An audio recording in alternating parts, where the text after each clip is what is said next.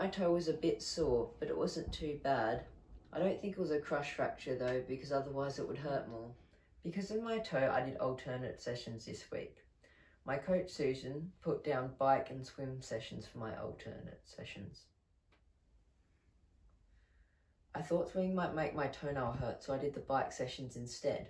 I didn't have access to a proper spin bike, so I had to use my mum's recumbent bike. It was not ideal, but it was better than nothing. The best thing about bike training is that I could train in the lounge room and watch the Paralympics on the TV with my dog.